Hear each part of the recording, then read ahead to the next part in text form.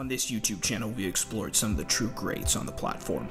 All of these YouTubers have their own strengths, but only one is the master of ideas.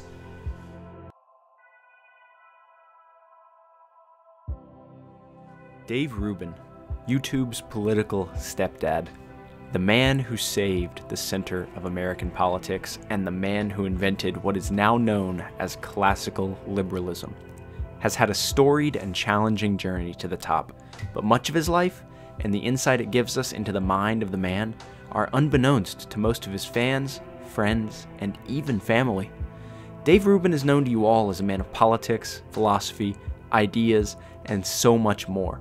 The creator of the internationally recognized YouTube show, The Rubin Report, may come off as a clean-cut all-American intellectual powerhouse. But Dave Rubin, and the show that bears his name, represent so much more than what can be seen on the surface. Starting out his career as a writer for the television personality John Leibowitz. More than I did? Sure. I do not associate with... Rubin later moved to the hallowed art of stand-up comedy. Rubin was known as one of the greatest comedians of the post-9/11 era of LA comedy, drawing massive crowds and commanding huge laughs. You're all looking at me like, okay, we're ready for comedy. We're gonna do some comedic things, all right. It wasn't to last, though. For reasons unknown, Dave Rubin left the world of stand-up. Perhaps some of the other comedians were jealous of his immense talent and forced him out. It's off the grid already. I was in the fruit section. I was buying a melon, actually. I do enjoy a little watermelon in the summer months. It gets hot here. Or perhaps the audience couldn't take his high-level ideas that required IQs above 150 to truly comprehend. It is Kamala Harris. She is the worst. She is the worst. She is the worst. I mean, she is the worst. She is the worst.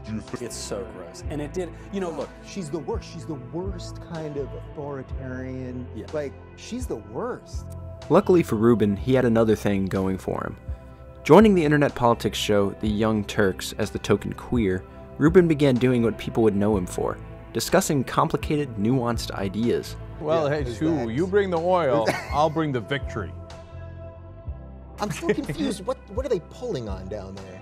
You know what I mean? They're pulling on something. I'm pretty sure it's the sphincter. It's the sphincter? They hook and then they pull.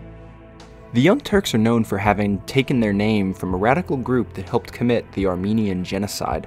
This is a sly joke that TYT founder Sink Uyghur inserted just for the fans, and a dog whistle, so to speak. A brilliant technique that young Rubin would pick up on and use later in his career. Look, I am not for white supremacy or neo-Nazism, but the alt-right is amazing. The Young Turks paved a path through the internet, even growing Rubin his own show, The Rubin Report, which would continue for many years later. My name is Dave Rubin. I am the newest host here on the Young Turks Network. We're doing a show called The Rubin Report, and that is it. So subscribe and laugh, and okay, now back to your porn. Unfortunately, it didn't work out for upstart Rubin at the Young Turks. He recognized early on that he was meant for better things, and demanded more money from Sink, and Sink's Armenian war bride, Anna Kasparian. The Young Turks, he wanted to make a six-figure salary to host a 30-minute-a-week show when everyone here, you know, because we work for an independent news company, was getting paid far less while working 12-hour days. That's why Dave Rubin left the company. Yes, it was time for Dave Rubin to leave and do what he loved. And what Rubin really loved was ideas.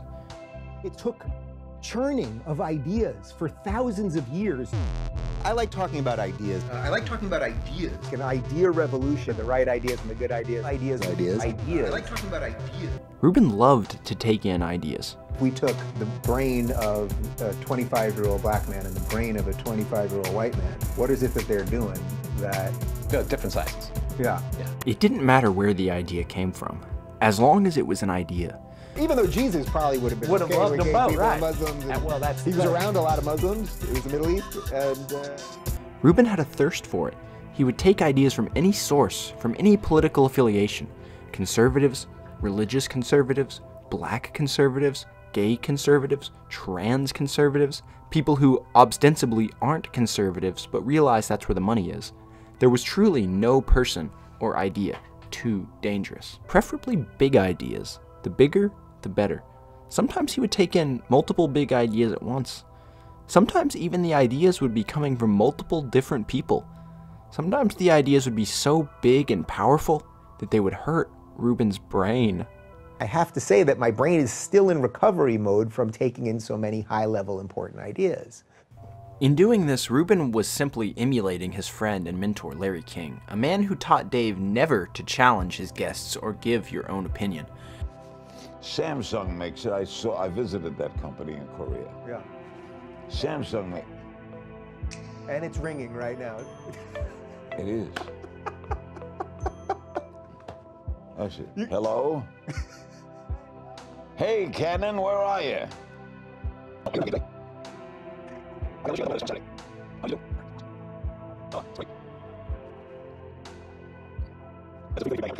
Well, I'm doing David Rubin's podcast now. I'm on his show, and while talking to you, the audience is watching me talk to you. Dave Rubin during this time also helped to unite and develop a band of critical thinkers and risk takers that became known as the intellectual dark web. Guys, I got a Peterson, I got a Shapiro, I got a Weinstein, I got a Rubin. This group of some of the smartest people of our time included Ben Shapiro and Steven Crowder, true intellectuals for the modern age.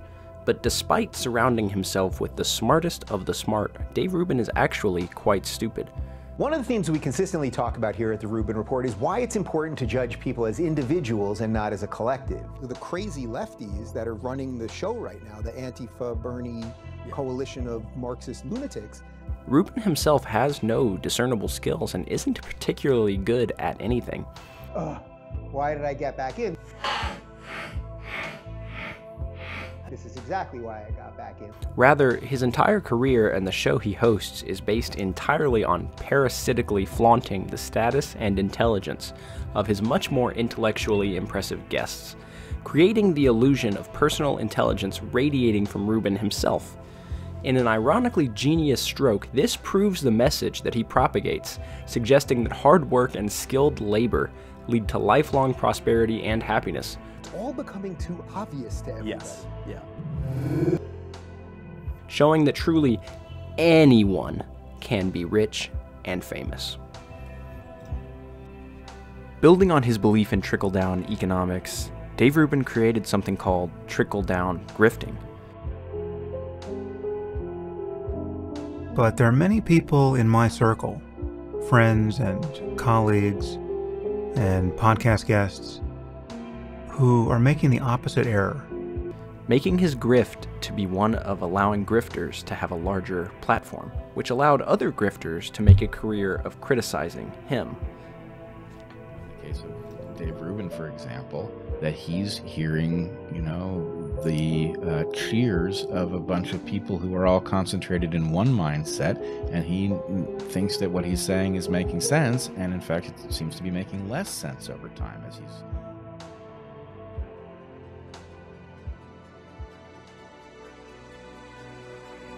Oh shit, I'm sorry.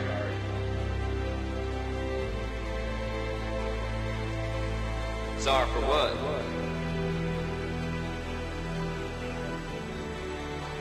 Our dad taught us not to be ashamed of our high-level important ideas.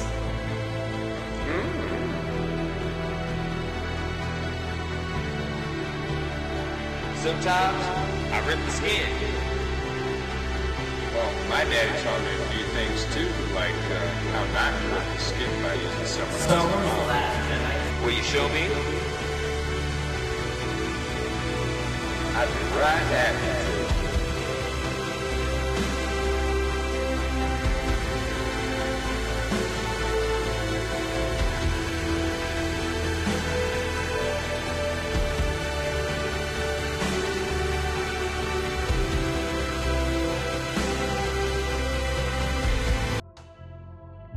As a young fan of Dave Rubin, his ideas gave me so much power. Every week, you'd be hit with new ideas. Sometimes the ideas would be too powerful and you wouldn't want any more, but they just keep coming, whether you consented or not. Prolonged exposure to Rubin could increase the size of your brain twofold. Sometimes the ideas would be too big and high level for my tight little gamer brain, and I'd plead, "No, Dave, they're too big." he'd make sure I got them nonetheless. These ideas would come into use throughout my life as I watched Rubin and owned my family and classmates in top-tier conversations. I remember one time when a black girl in my sociology class said that she believed that everybody deserved healthcare. I told her that she isn't factoring the fact that blacks commit 50% of the murders while only being 13% of the population. She asked what that had to do with anything. I asked her why she was allowed to say that word and I wasn't.